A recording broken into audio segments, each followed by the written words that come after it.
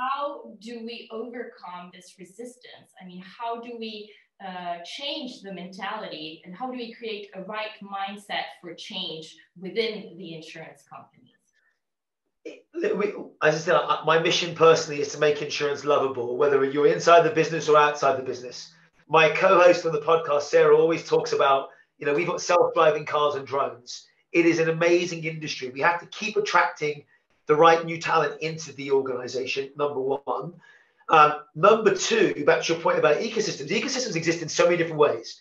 So I think having seen $30+ billion invested in the insurtech community, having seen 4,500+ insurtechs all identify a problem area and all say, we've got a quicker, faster, smarter way of doing it.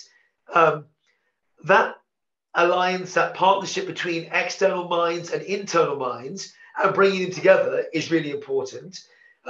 Just yesterday, actually, there was a fintech pledge where people were all signing up to, we will provide fast, easy access for external companies to work with us internally and make sure you get a quick no or a quick yes.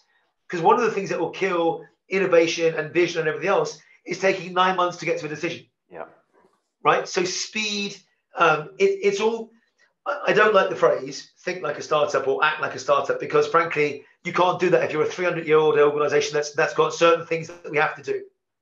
But by bringing engineering and business together in one cohesive pot with ambition and permission, we then start to create the opportunity to do things and then decide, are we solving the evolutionary problem? Are we making better models for what we've always done?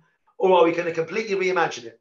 So I think just clarity of all of those things brought together will allow us to start changing those things one by one. I'm a cyclist, for people that don't know. I'm an amateur cyclist. And there's this whole concept of marginal gains that you've seen. And I love it, because if you break it all down, improve it by 1%, 2%, 30%, and build it all back up again, it's ultimately better. But what if we just said, let's go for what's our 10x? What's our completely different way of doing it? Are we looking for incremental improvements back to how we measure things previously, or are we looking for exponential improvements?